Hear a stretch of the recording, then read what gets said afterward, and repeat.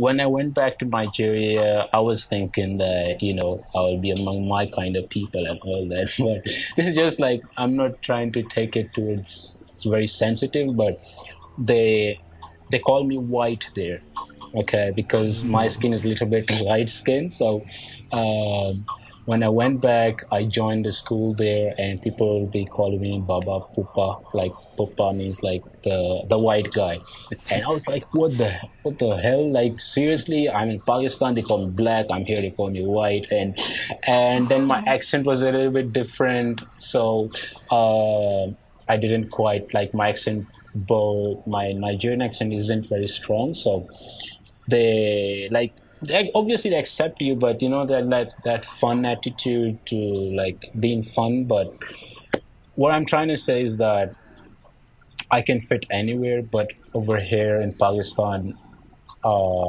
being the different person has brought up a certain kind of confidence in me.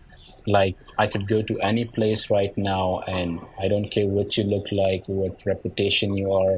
I have that edge, that confidence I've built inside myself, that no matter like what color, what profession you are, I won't be nervous.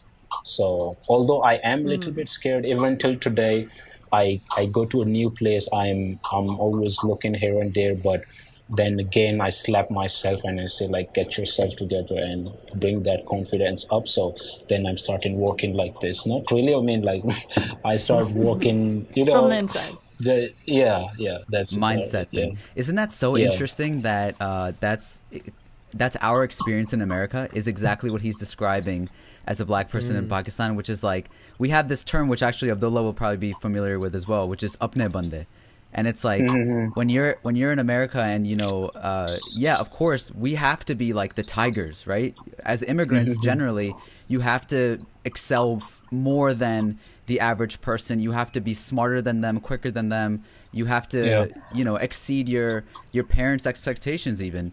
But sometimes when you go to, college, or you go to a workplace where you see someone that looks like you, it's like apne bande mil gaye. It's like, you found your people. And regardless of whether, obviously we grew up in America, and we have a lot of our best friends are, white and black and whatever, a bunch of Americans. But also there is at the same time that sort of sense of home that you are also describing, of like, when you see somebody who is Nigerian, maybe it's just like, they know exactly, what you're going through and what you're feeling and things like that. So it's not, of course, it's just a natural sort of thing when you have, and it's a great thing to have a sense of belonging to multiple cultures and multiple homes like that. And also similar to what he said about like us being here, it's like, like you're the Pakistani, but in America you're the American. So like, it's funny that you say that when you go back to Nigeria, you're like the white guy, and they call us white when we go to Pakistan. Yeah.